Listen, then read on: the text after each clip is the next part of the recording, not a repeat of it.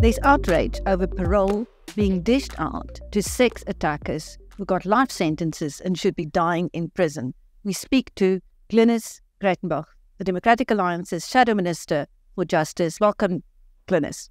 Good morning. Thank you. Glynnis, may we start with a case of Alison Botha?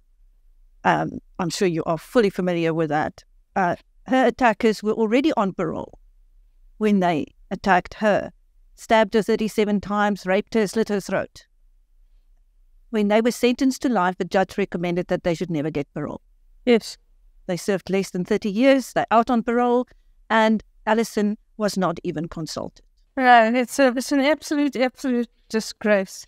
And it just confirms again that, and I know this is going to sound like a political argument, and it's not.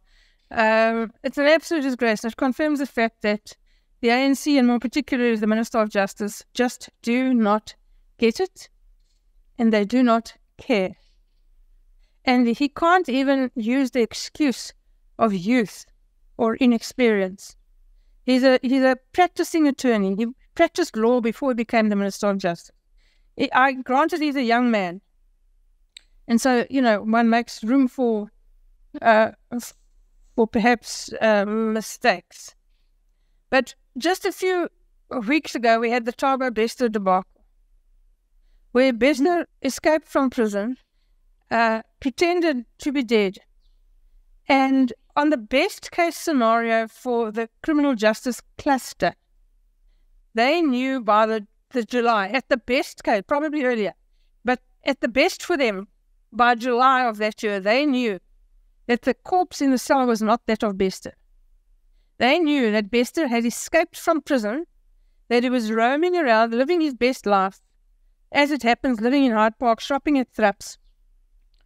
And they did nothing. Nothing. Absolutely nothing to investigate the escape, to get him apprehended, but more importantly, to warn his victims, to warn them and offer them some sort of support and protection that he was at large. They did nothing. They left those survivors of rape, those people who have already been victimized beyond contemplation, they left them out there, vulnerable, uninformed and alone. And when we confronted them in Parliament, in our inquiry from my committee, with those facts, the best that the minister could do was look mildly chastised, not even horrified, mildly chastised, and say, yes, we should have done better and we apologize. Now, that simply isn't good enough. So that happened.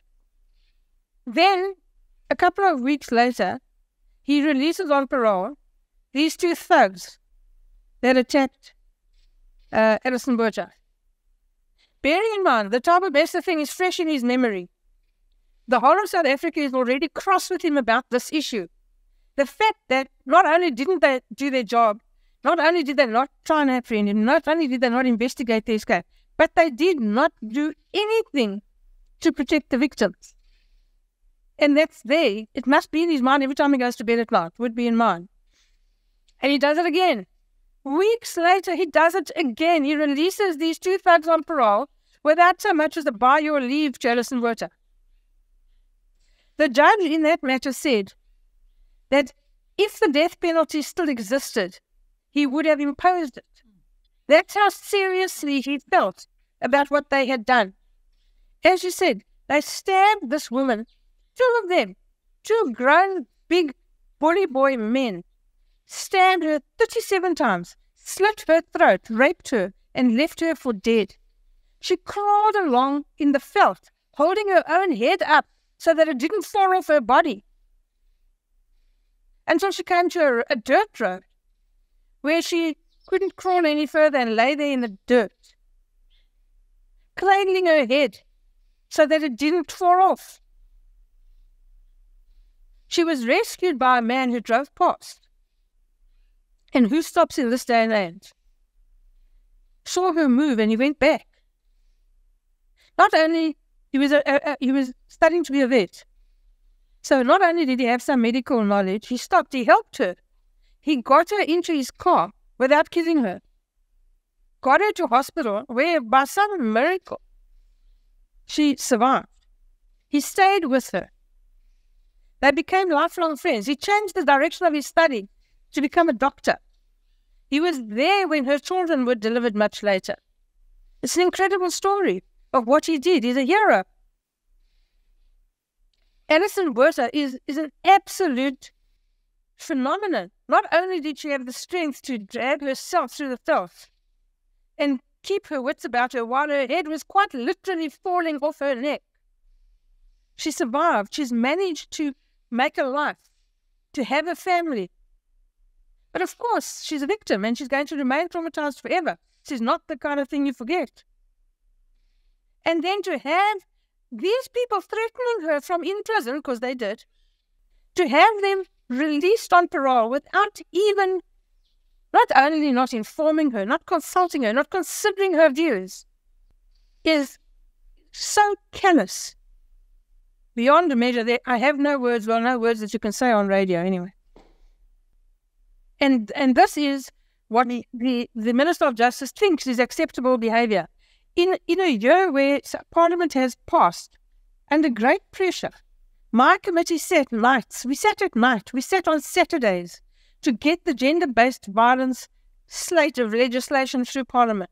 We worked on it under so much pressure. We spent so much time on it. Not just me. It's the entire committee, all the members of the committee, from all the different political parties on that committee. We all spent hours and hours and hours on it. We sat at night after Parliament roads. We sat on Saturdays to get that legislation passed through Parliament. And what does he do? In the face of gender-based violence, we have the highest rate of gender-based violence in the world. And what does our Minister of Justice do? Doesn't give a damn. Well, in the same month, I think, on another case involving parole of a sex attacker was that of a Station Strangler. He was also supposed to serve a life sentence, and he was released to outrage from the community. Yes. I understand there's a price on his head. He's supposed to be under house arrest. And now the police have responsibility to try and keep him contained in some manner so that he doesn't attack another child. So that's just a joke. So, I mean, we all understand that, the rule of law applies to everybody, and that when you go to prison, you fall under a certain regime, and there are, from time to time, regulations passed and remissions made, and we've just seen the ANC give remission to over 10,000 people, just to get Jacob Zuma out of prison. And so there are systems in place that allow people to qualify for paroles. And when you're imprisoned, you have to do certain things, and that helps you or doesn't help you get into a lane for parole. So you have to complete certain programs, you have to behave in a certain fashion, you have to demonstrate certain qualities. All of those things are true. And of course, at some point, people are going to be released on parole. That is the very nature of being sent to prison. At some point, you're going to get out. And so, as a society, we can't say people can never get out of prison. Because, I mean, that would be equally unfair. You behave in an antisocial fashion, you're caught, you're investigated, you're arrested, you're tried, and you're sentenced. And once you've served your sentence, you're supposed to notionally have paid your debt to society, and you're entitled to be released, either completely because you've served your sentence, or on parole because you qualify for parole. And, on paper, I have no difficulty with that. It is how the system works, and there's nothing wrong with it. But when you have outliers like this, these two thugs who attacked Alison Botha were on parole, as you correctly stated, when they committed this offence. They demonstrated that they cannot be trusted. They were trusted. They were allowed out on parole. They were allowed to reintegrate into society. And what did they do? That's what they did. Should they get parole again? Absolutely not. Absolute. There can be no circumstance under which they should qualify for parole. The judge did say they should never get parole. Yes. He did. He said they should never get parole. But that doesn't always prevent people getting parole.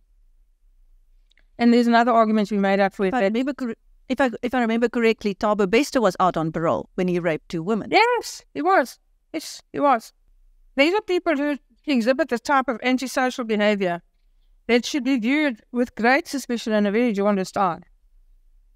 Because while they have rights, society also has rights.